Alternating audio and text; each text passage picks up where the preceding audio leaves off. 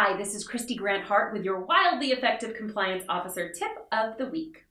When you've got a big, important set of communications coming out, say about your new code of conduct or about training, instead of just sending them out, go to a test group and ask to get feedback on them. Are they overly legalistic? Do they give too much information, or are they dry? Find out what people think before you send them so that you can revise them and send something they can really use that will hit the spot. Have an excellent week.